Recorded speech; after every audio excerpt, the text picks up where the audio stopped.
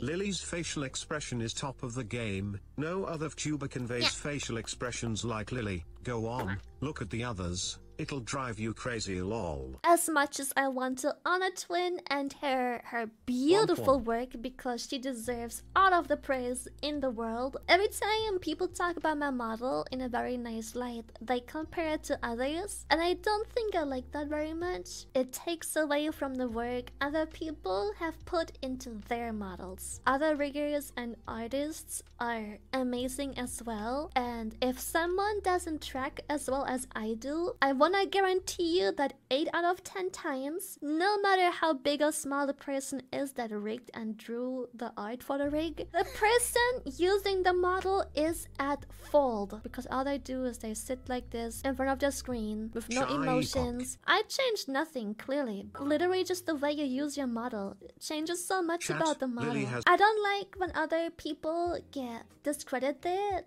for their work, because I too put a lot of work into this model to make it work well. Even though I fine-tuned my parameters, if I don't use them and literally just talk like this, all my mouth does is open and close. There is no facial expression, no joy, no eye smile, the eyebrows don't move, and my mouth literally just opens and closes, and not even properly. You really need to like learn to use the model. So I really dislike when people discredit the artists and riggers. When you become a VTuber, you can't just be a face cam tuber and pretend to have the luxury of VTubing. This is acting! And I hate when people discredit their artists, because I work really hard to use what Twin has given me, and I see many people not doing that. You can't just sit there blank stare like this and expect the model to look cool. You need to give it emotion and movement and things. I look constipated. I want Twin to have the world, but I just feel it's so disrespectful to say that people want to move away from their model because Twin makes the best models. Twin absolutely does make amazing models, but so many artists do. You need to pick the fold